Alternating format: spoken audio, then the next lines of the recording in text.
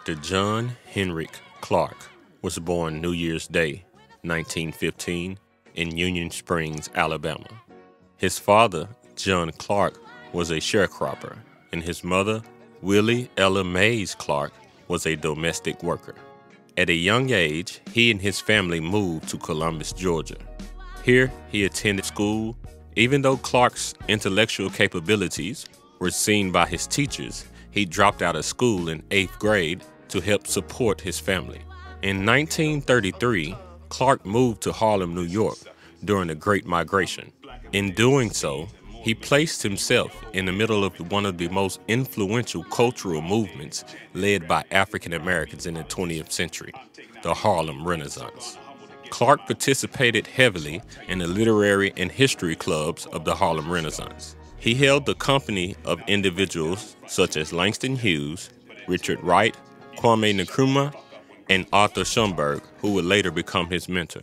Clarke would later accredit Schomburg with providing him with a strong foundation for his studies in African history. During the first half of the 1940s, he served as a master sergeant in the United States Army Air Force during World War II.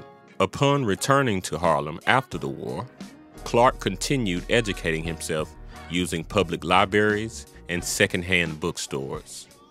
He then began teaching African and African American history throughout the community. He also continued his work writing within Harlem. Clarke co-founded the Harlem Quarterly. He was an editor of the Negro History Bulletin, associate editor of the magazine Freedom Ways, and he often wrote for the Black-owned Pittsburgh Courier. Clarke taught at the New School for Social Research from 1956 to 1958. Between the years of 1958 and 1959, Clarke traveled to West Africa and reconnected with Kwame Nkrumah, whom he had mentored as a student in the United States. He was offered a job working as a journalist for the Ghana Evening News. He also lectured at the University of Ghana, in Nigeria, at the University of Ibadan, and throughout Africa. When he returned, Clarke had gained a teacher's certification from the People's College in Malvern, New York. During the 1960s, Clarke was a key figure behind the scenes in the Black Power movement and the Civil Rights movement.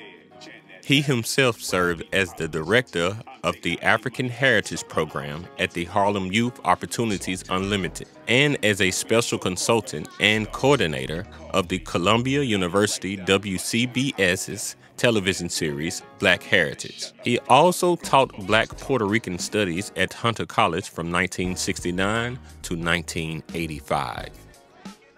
While there, he challenged the general Eurocentric viewpoint of history. Using his knowledge, he revolutionized the curriculum and introduced Africana studies at Hunter College, and it was later implemented into accredited collegiate institutions throughout America. Furthermore, Clarke was named as the Carter G. Woodson Distinguished Visiting Professor of African History at the Cornell University's Africana Studies and Research Center. He was also a founding member of several Black organizations, including the Black Academy of Arts and Letters, the African Heritage Studies Association, and the African American Scholars Council. In 1985, faculty of the Africana Studies and Research Center at Cornell University named a newly constructed library after John Henrik Clarke. During the 1990s, Clarke earned his doctorate degree from the Pacific Western University. He, along with individuals such as Dr. Chancellor Williams, Dr. Sheikh Anta Diop, and Dr. Ben Yakinen, became leading scholars of Black history within academia. Dr. John Henrik Clarke is recognized worldwide as a major authority on African and African American history and culture. Using education, he liberated not only the minds of numerous people of the African diaspora, but people from all walks of life as well. One of his most famous and proven quotes is, "History tells of people where they have been, what they have been, where they are, and what they are.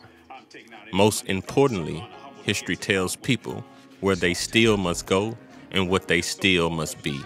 End quote.